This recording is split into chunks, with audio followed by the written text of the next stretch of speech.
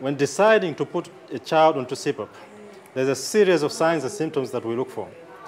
All of them have got something to do with breathing and can be very easily recognized.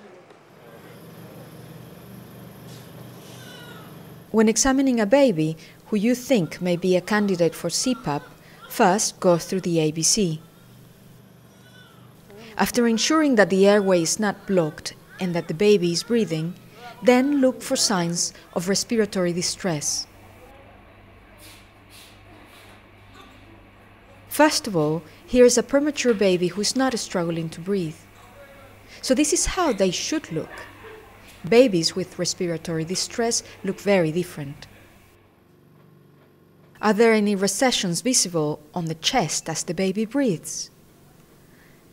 There are different types of recessions, so they will not always look the same.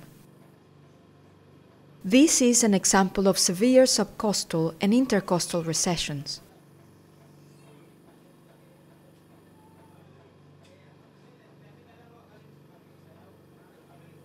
This baby also has subcostal and intercostal recessions, affecting the area below and between the ribs, but they are less severe.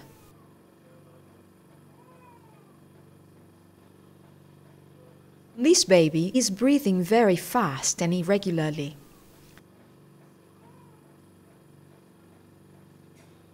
He also has episodes of apnea when he stops breathing.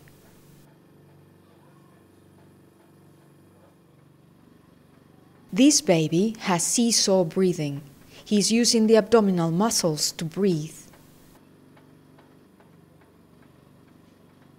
Nasal flaring is another obvious sign of distress.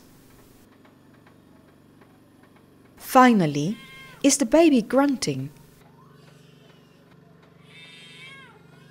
After checking breathing, go on to check the circulation. If the pulse is very fast, this is also likely to mean the baby is struggling to circulate enough oxygen and might need help. Then, check the temperature gradient and the capillary refill time. If the arms and legs are cold, or if the capillary refill time is slower than 2 seconds, then the baby is really struggling to get oxygen to the limbs and is in urgent need of support. Finally, have a look at the baby's color. This baby has a good color. What you are looking for are any signs of cyanosis or of the extremities turning slightly blue.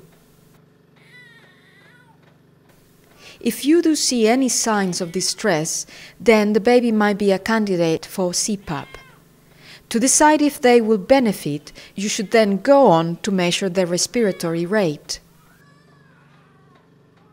Start the timer and let it run for a minute, counting the number of times the chest goes up and down.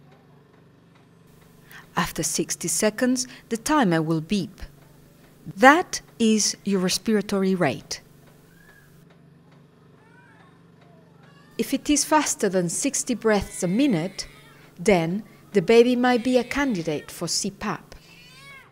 A second criteria is to check the oxygen saturation. This is done with a pulse oximeter. To measure, put the probe on the fingers or toes of the baby. To get an accurate measurement, you may need to adjust these a few times until you get a continuous wave.